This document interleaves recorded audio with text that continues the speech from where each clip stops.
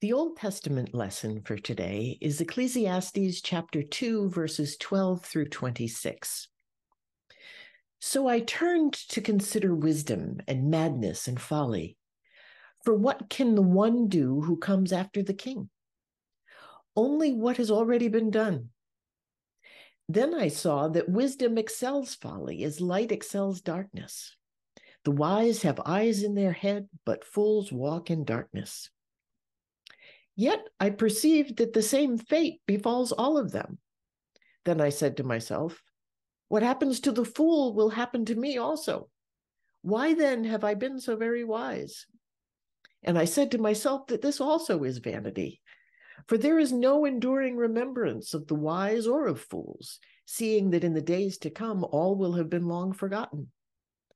How can the wise die just like fools?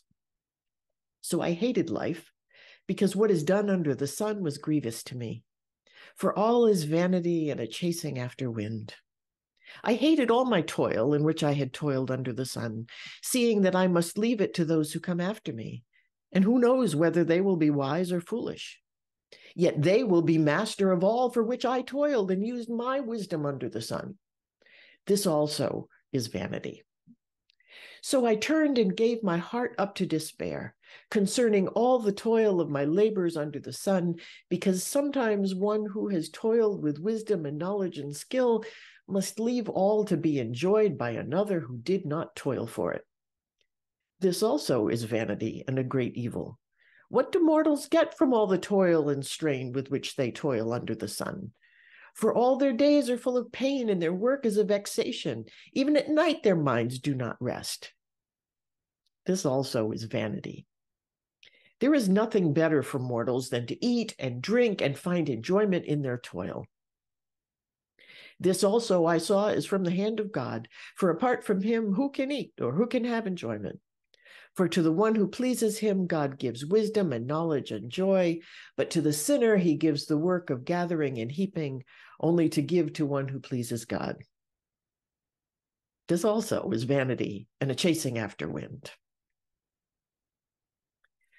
The gospel lesson comes from the Gospel of Luke, chapter 12, verses 13 through 21.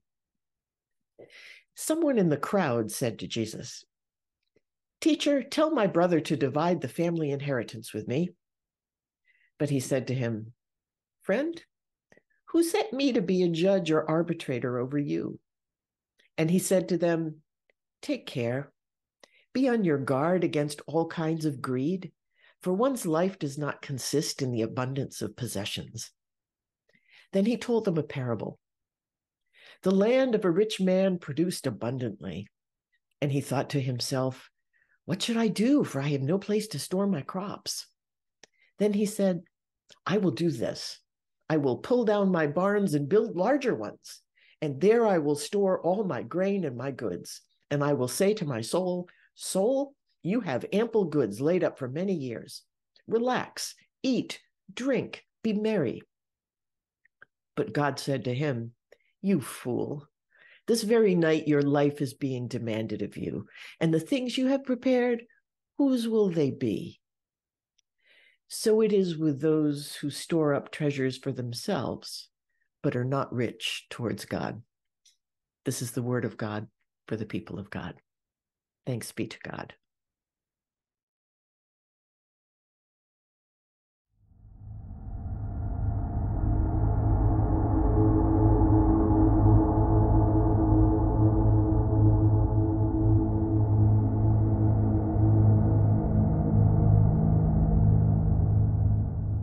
We live in an age of complex and overlapping threats. Monsters, we might call them. Any one of them could fundamentally change life as we know it, as COVID did in 2020, as 9/11 did in 2001, or as life in Israel changed just this past Saturday morning. But having more than one occurring at the same time, as we now do, has the capacity to shut down all the gifts God has given us to address them, as we cower in fear of the very real harm that each threat represents. In every age, society, and culture, one of the coping mechanisms for dealing with existential threats has been the creation of a lore of monsters. which includes not just advice on how to avoid or survive encountering monsters, but also ways in which they can be successfully overcome. While the monsters created by any given culture have some differing characteristics, including whether the threats they represent are real or imagined, there are some basics that all monsters share. They are all an existential threat to human beings. We can see that today just in the way we use monster as an adjective. A storm is just a storm, and it might even be fun to sit on your porch and watch it. But a monster storm, you put that adjective in front of it, and everyone knows what it means. It is life-threatening. The stories of monsters are the stories of our most basic fears and desires, sometimes projected out onto others, sometimes turned inward upon ourselves, and sometimes created out of whole cloth in a legendary or fictional creature. Monsters are always huge, showing how small we feel in comparison to the monster's power. Although the specific monsters change according to the threats perceived in any one time or place, the concept of monsters is universal, and that includes in the church. The church has always grappled with monsters, from gargoyles on medieval cathedrals to the monsters described in the Bible, to the early church fathers debating whether God preordained the severe deformities in humans and animals that their age labeled as monstrous. So as we look at the monsters of our age across these next weeks, whether those monsters are real, imagined, or projected, our most important question will be what guidance our Christian faith gives us when confronting them. As we kick this off this morning, I want to set the broader context of our human condition. More specifically, the context of our faith condition, as imperfect mortals trying to live a life that's true to the teachings of Jesus in a world that seems bent on doing the exact opposite, a life that has a different kind of meaning than our culture would generally label as the good life. The choir anthem this morning, which comes from the score of Peter Jackson's Lord of the Rings films, will lay out the hope for how the difficult life of faith might play out as it squares against life's darkest moments. The song begins, "May it be an evening star shines down upon you. May it be when darkness falls, your heart will be true. You walk a lonely road. Oh, how far you are from home."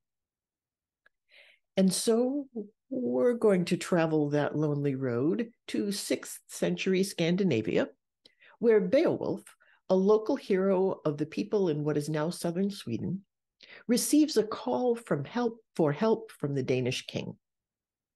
What is rotten in the state of Denmark is Grendel, an ogre who can't stand the music, feasting, and joy of the king's lively hall.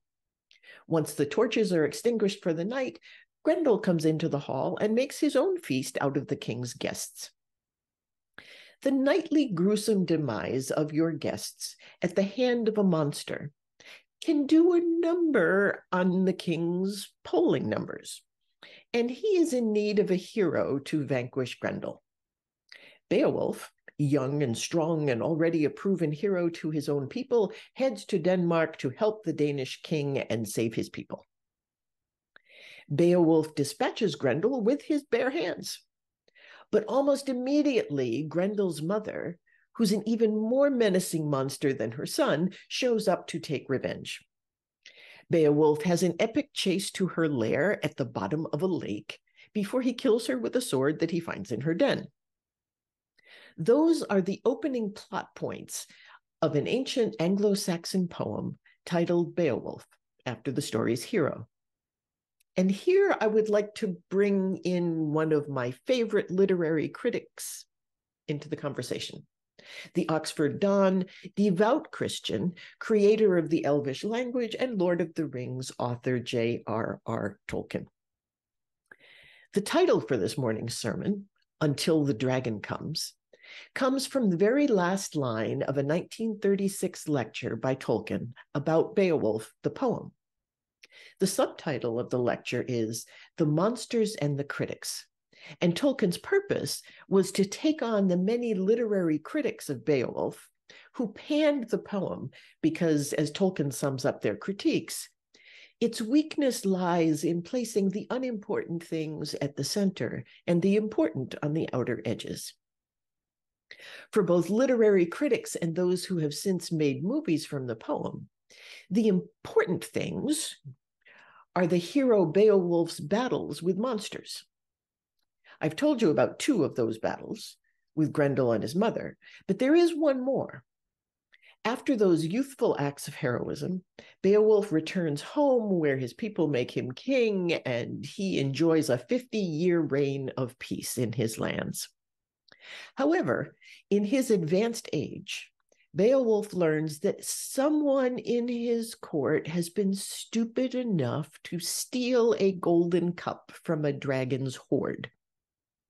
If you are not versed in the dragon lore of the West, stealing anything from the hoard of a dragon is a really, really, really bad idea, because dragons, they like their stuff. Even though the dragons themselves got their hoards of gold from stealing from other people, some contemporary examples might come to your mind. But in any case, the fire-breathing dragon comes to exact revenge on Beowulf and his people for the theft of the cup.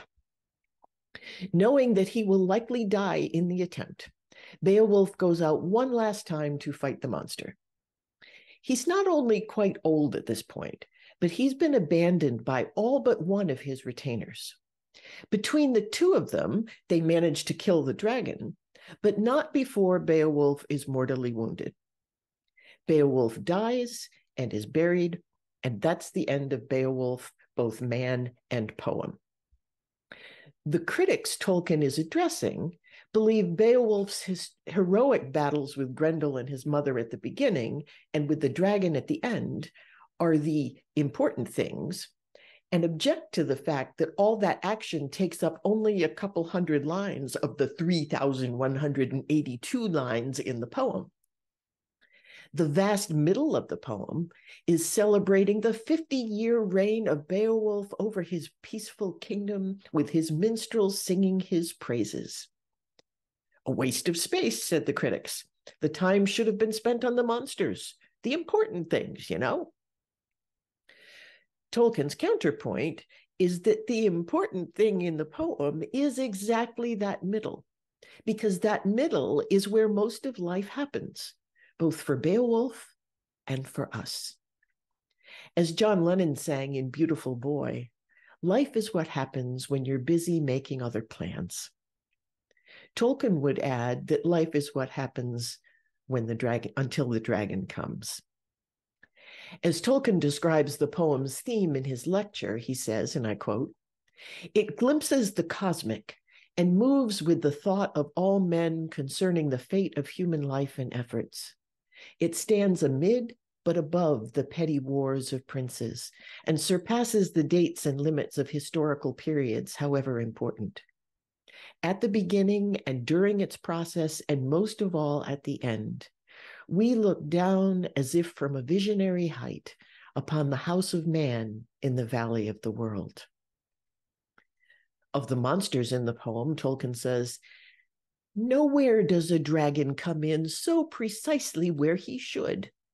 Triumph over the lesser and more nearly human is canceled by defeat before the older and more elemental. The placing of the dragon is inevitable. A man can but die upon his death day." In the church, that's the whole point of Ash Wednesday. And it's the context for our lives. Dust we are, and to dust we shall return, whether by the sudden fiery breath of the dragon or by the slow grinding of earth. While Tolkien's lecture doesn't address it, I think it's also the theme addressed by both of our scripture lessons this morning. The book of Ecclesiastes is believed to represent the teaching of King Solomon, who was considered the wisest of Israel's kings. Most of Ecclesiastes is written as if by Solomon's own hand. Although we best remember Ecclesiastes from the poem in chapter 3 that begins, "To everything there is a season and a time for every purpose under heaven." Most of the book has the kind of nihilistic mood that you heard in the reading. King Solomon is expressing what many of the world's rich and famous come to realize. I have it all, but what now? In the end, it's all going to be gone. So what if I'm wise? A fool will come along and undo whatever my wisdom has achieved. Solomon asks, how can the wise die just like fools? And yet, here we are. We live our lives until the dragon comes. That is the human condition, all of us. Solomon returns again and again to the phrase, this is vanity. The Hebrew word translated as vanity in Ecclesiastes is the word for vapor, like the vapor of a breath. It's not the more spiritually oriented word ruach, which means wind, breath, or spirit, like the spirit of God hovering over the waters at creation. This word is hevel, which is the transitory vapor of the actual human breath. Breathing just once isn't going to cut it. If you want to keep on living, you have to keep on breathing. The hevel, the vapor breath, is only good for right now. You can't save it for later, much as we often try. When Ecclesiastes says something is vanity, it's emphasizing that whatever it is doesn't last. It's fleeting. You have the thing only until the dragon comes. While most of Ecclesiastes makes that very same point over and over, I chose the particular part I did this morning because of verse 24, where Solomon decides that since it's all vanity, and quote, there is nothing better for mortals than to eat and drink and find enjoyment in their toil. Those verses catch my attention because Jesus appears to step up to consider that very same issue in the parable of the rich fool in Luke 12. The rich fool is speaking here as I quote from verse 19. And I will say to my soul, soul, you have ample goods laid up for many years. Relax, eat, drink, be merry. I don't know for sure that Jesus was thinking about King Solomon's almost identical words in Ecclesiastes there, but Jesus mentions Solomon a mere 8 verses later when he says of the lilies of the field that even Solomon in all his glory was not clothed like one of these. There are other parallels to Solomon too. King Solomon was known for 3 basic things: his wisdom, his vast wealth, and his building projects. The most famous of the latter was the temple in Jerusalem. But he also built extravagant palaces, storage facilities, and projects of many kinds across Israel. Jesus, as a rabbi, would have been well acquainted with both King Solomon and the book of Ecclesiastes. And it seems hard to believe that he could talk about a rich man who focused on building ever bigger barns to hold all his stuff, and whose attitude is almost a direct quote from Ecclesiastes, without thinking of King Solomon. If so, that adds some punch when Jesus follows that quote about eat, drink, and be merry from the wise King Solomon with verse 20 in Luke 12. You fool! This very night your life is being demanded of you, and the things you have prepared, whose will they be? Last fall, we looked at this section of Luke and how the parable of the rich fool helps to set the context for Jesus' teaching to his disciples in the passage that follows, which is often referred to as the lilies of the field. The point of those next verses about the lilies and such is that disciples of Jesus should not hoard wealth, but should instead rely on God's provision, like the rest of the natural world does: the ravens, the lilies, the grasses of the field. The parable of the rich fool and the passage about the lilies of the field go together, even if your Bible might have interrupted it with some other subject heading that's not in the original text. They just flow one to another. Jesus even points out that the grass is alive today and tomorrow thrown into the oven. But God cares for that grass all the same. In other words, yes, it is all vanity. It's all vapor. The wise and the fool, the rich and the poor meet the same end on the day the dragon comes. The things that you have prepared, whose will they be? The Beowulf poet, Tolkien, Solomon, and Jesus all agree that in this life, we are all waiting for the inevitable day that the dragon comes. Hero, king, commander, ravens, lilies, grass, we will all be consumed by the same fiery breath. It is, in many ways, the ultimate monster.